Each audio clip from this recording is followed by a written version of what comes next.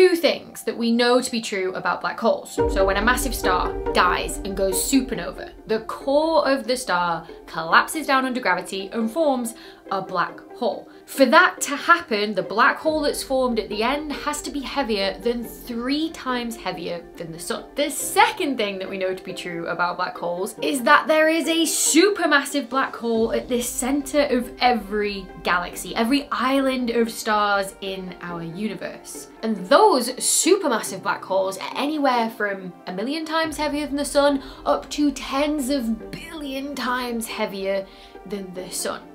But those two facts that we have lots of evidence to support means that we have a gap, both a knowledge gap and a mass gap. We don't find any black holes between 100 to 100,000 times heavier than the sun. The only way that we know that a black hole can form, that we have enough evidence to support, is through a supernova, when a star dies, which only makes what we call the stellar mass black holes, from around 3 to 100 times the mass of the sun. So if you've got supermassive black holes in the centers of galaxies, then presumably they formed through a supernova and have grown from 3 times heavier than the sun to 3 million times heavier than the sun. But that means they'll need to slowly grow through that mass gap.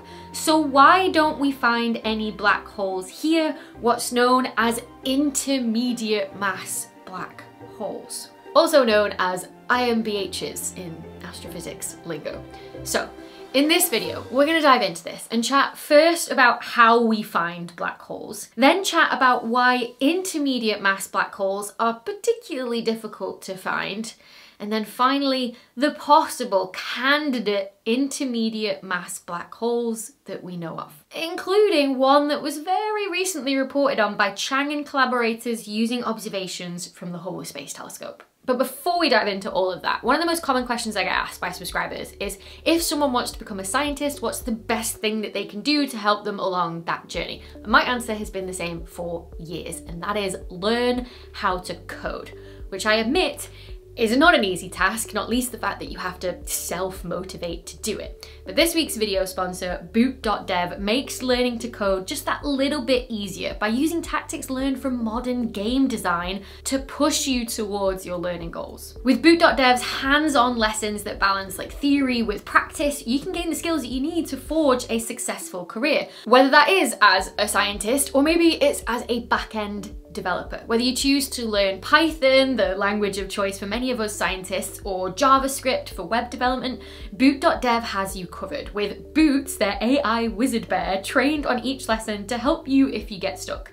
He doesn't just give you the answers, he asks you questions to deepen your understanding and guide you. But if you get really stuck, the solutions are still available. Now, coding is not something that you can learn overnight. You know, like any language, it takes time, and Boot.dev's curriculum reflects that, taking around about 12 months to go properly in depth on both the theory and the practice. Now, all of Boot.dev's content is free to read and watch in guest mode, but a paid membership unlocks the interactive features like the hands-on coding, the AI assistance, and progress tracking. So if you go to Boot.dev, you can try out their courses for free first, and then you can use my code Dr. Becky to get 25% off your entire first year if you choose the annual plan, or you can click on that link in the description as well. So a big thanks again to Boot.dev for helping people to learn to code and for sponsoring this video. And now let's dive in and chat first about how we find black holes. Unsurprisingly, it's quite difficult to find black holes. It's in the name. Black holes are black. They're regions of space that are so dense, they have so much matter squished there that the gravity becomes so strong that not even light, traveling at the fastest speed there is, can escape the pull of the black hole's gravity. We call the edge of this region where we don't get any light from the event horizon. It's a sphere in space where we know nothing about what's going on. That means that unlike stars, which emit light so we can see them, or planets which reflect light so that we can see them, black holes are completely dark inside that event horizon. We get no information and no light from them, so it's very tricky to know that they're there. But we can be clever about this. So there are 3 main ways of us detecting a black hole, of knowing that it is there. The first is from their gravity. So they might not give out light themselves, but they exert such a strong pull gravitationally on the stuff around them that we can then detect their influence on how things are moving that we can see. That's how we know that at the center of our island of stars, our galaxy, the Milky Way, that there's a supermassive black hole 4 million times heavier than the sun. We've observed the stars right in the center on stable orbits around the black hole, with the closest one in just 12 times the Earth-Sun distance from the event horizon. It takes 12 years to make one orbit, traveling at about 1% of the speed of light. And from calculating all the orbits of these individual stars, we can then work out, okay, well, if that's their orbits, how heavy is the thing that they're orbiting around? And from that, we know that there's a supermassive black hole there. Another trick of gravity is called lensing. Massive objects curve space itself, meaning that the light travels on that curved space and changes the direction that it's traveling in. That means a black hole can actually act as a lens. So say a black hole in our galaxy passes in front of a star in the background, it can actually brighten that background star, lens it so that we know the black hole is there. The second way that we can tell that black holes are there is through gravitational waves. Ripples through space itself caused by a big change in that curvature of space. So if two black holes are orbiting around each other, that constantly changes the curvature of space and sends out ripples. If they then finally merge together, then that's a big cataclysmic event and you get a very big ripple sent out. We've detected many of these events for stellar mass black holes using gravitational wave detectors here on Earth like LIGO and Virgo. And the biggest black hole that has ever been found using gravitational waves was an event that produced a black hole 225 times heavier than the sun. But we've also used pulsars out there in the universe at fixed positions in a big array that send out these pulses at very regular intervals. So if you get any changes in those regular intervals, you know a gravitational wave has passed through. And it's using this pulsar timing array method that we've detected much bigger gravitational waves that could be from the mergers of supermassive black holes. And the third main way that we find black holes is because matter spiraling around them lights up like a Christmas tree. If gas gets funneled towards a black hole, it gets accelerated up to huge speeds by the black hole's gravity, which means it has a lot of energy, so much that the material starts to glow. And I know this idea of like energetic glowing gas often throws people a little bit, but it is an idea that we're all familiar with. So for example, if you take a tube and fill it with gas and then bend that tube into, I don't know, say a word that says bar, and then run electricity through that tube, give the gas energy, it will start to glow. That's what neon signs are. And yeah, okay, with a black hole, this process occurs much more energetically. You're likely to get light in X-ray light and UV light, but also in visible light and infrared as well. So we can detect everything from stellar mass black holes in our own galaxy to supermassive black holes in other galaxies by looking for the light from the material accelerated and superheated around the black hole. And the key thing is that the energy of the X-ray light that we see will be roughly proportional to the mass of the black hole that is doing the accelerating of that material. So if we've got these three main ways of finding black holes, and you know, we've found so many of them with these methods, why then are intermediate mass black holes particularly difficult to find? Well, half the problem with finding intermediate mass black holes is that we haven't really found any, so we don't know what the best places to look for them are. We know that supermassive black holes are found in the centers of galaxies, and we know that the mass of the supermassive black hole tends to be correlated with the mass in stars of a galaxy.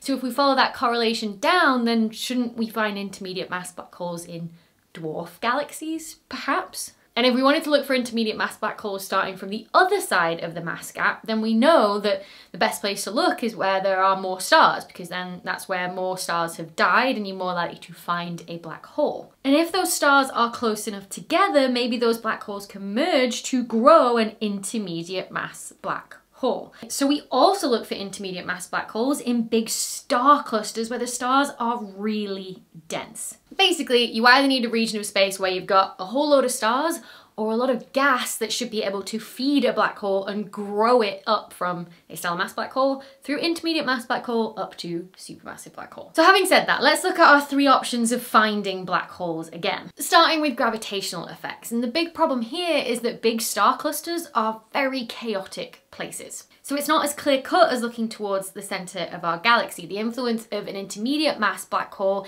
is very slight in comparison to a supermassive black hole. So you can't really pick out its influence on the star's orbits, which are more influenced by the other stars around it. The same is true for the center of dwarf galaxies as well, which are very diffuse and don't always have ordered rotation around the center. What about gravitational waves then? Well, the problem here is that our detectors are built to be sensitive to the stellar mass black hole mergers. I've gone into this in more detail in a video before, but essentially if you want to detect the gravitational waves from the merger of two black holes, then the length of those arms of your detector is proportional to the mass of the black holes involved. Currently, LIGO and Virgo have detectors that are roughly 4 kilometers long. To detect the merger of supermassive black holes, the European Space Agency is planning to build the LISA Observatory, a gravitational wave detector in space 2.5 million kilometers in size. So we just don't have the tech yet to detect the gravitational waves from the mergers of intermediate mass black holes if they're there and happening in these super dense star clusters. Okay, so what about X-ray emission from the material around the black hole? Well, this is probably our best chance of spotting them. But if intermediate mass black holes are forming in big star clusters, that's usually a very gas-poor environment because all of the gas went into forming the stars in the first place. So there's nothing there to feed the black hole, to cause this material to spiral around it so that it glows so that we can know the black hole is there. That means any X-ray radiation given off would be much fainter, making them much harder to detect. And this is why we don't think we found a big population of intermediate mass black holes in big X-ray surveys of the sky that image, the entire sky. If they're there, they're just not standing out above the noise. But having said that, slowly but surely over the years, there have been more and more candidate intermediate mass black holes that have been found. So let's go through some of these possible candidates that we know of. Starting with the less convincing candidates. So 47 Tucani, which is a globular cluster in the Milky Way itself, which can actually be seen with the naked eye in the southern hemisphere. And trying to do the analysis of the movements and the orbits of the stars in 47 Tucani have led some to claim there's a black hole of around 2,000 times heavier than the sun. But again, the movements of the stars are so chaotic that there are other models that don't need a black hole to explain that data at all. The same could also be said for Maial 2 around Andromeda, also known as G1M31, which people have claimed has an intermediate mass black hole 20,000 times heavier than the sun. And as we just heard, these methods of detection are very difficult, hence the doubt over their candidacy as intermediate mass black holes. The stronger candidates come from X-ray detections, specifically X-ray detections that are found, off-center from a galaxy, because if it was at the center, then it's probably the supermassive black hole. If you can find them off-center, then you think, okay, maybe this is an intermediate mass black hole, but these are very rare, and again, therefore difficult to find. The most famous of these is a very bright X-ray source detected right on the outskirts of the galaxy ESO 24349 back in 2009. The energy and the brightness of the X-rays suggest that it's coming from material spiraling around an intermediate mass black hole. And follow-up work showed there was evidence of a young star cluster surrounding that X-ray emission, and also a detection in radio light that helped constrain the mass of the black hole to around about 10,000 times heavier than the sun. Similarly, there's also M82X1, a very bright X-ray source that was detected on the outskirts of the galaxy M82 in 2003, that also fits the bill for an intermediate mass black hole. And really, the bulk of all our intermediate mass black hole candidates come from similar X-ray detections like this. The latest of those comes from this work by Chang and collaborators, who've used X-ray data from 2009, 2012, and 2023 to once again study a very bright X-ray source on the outskirts of a galaxy, this time NGC 6099, which Chang and collaborators refer to as NGC 6099 HLX1, or just HLX1 for short. And what's fun about this object is that its X-ray emission is variable. We've detected a different amount of X-ray every time it's been observed over the past 15 years. So it got brighter from when it was first spotted in 2009, reaching that peak in 2012, and then fading again to much fainter in 2023. Once again, Hubble has spotted that there's a star cluster in the same spot as the X-ray is coming from. So to explain both the fading and the energy of the X-rays that's been observed, and considering the fact that most star clusters don't have a lot of gas hanging around, the most likely explanation Chang and collaborators think to explain what they've seen is that a star got too close to the black hole, got shredded, and now the black hole is lighting up the remains of that star, and we're slowly seeing it fade as it runs out of the gas to feed on. Now, more observations should be able to provide, more evidence or less evidence for that hypothesis, but also should be able to confirm the mass of the suspected intermediate mass black hole, which is currently estimated at somewhere between 1,000 and 10,000 times heavier than the sun, putting it smack bang in the middle of that elusive mass gap between supermassive black hole and stellar mass black holes. But there's one place that we haven't talked about when it comes to detecting intermediate mass black holes, and that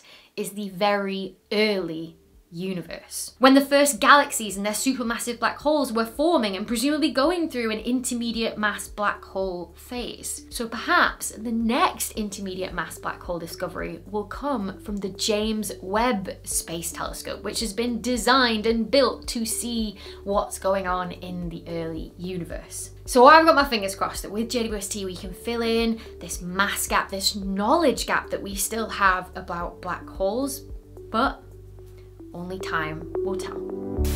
There's an airplane going overhead, so I'll just wait while it goes overhead. Sam's sending me pictures of Pip while I film. She's so cute. Look how cute she is. Oh, you can't see because of the reflection. And then she closer. Oh, that's the doorbell going. I presume that is our skip being delivered. Toucany? Tucane. Oh, baby girl, you look so cute there. Excuse me while I just look up how to pronounce this. You can't see her. Hang on. Look how cute she looks. Anyway, I'm gonna put that there so that you can see her. And I'll move over here. Yeah. Let's see you can see your little face.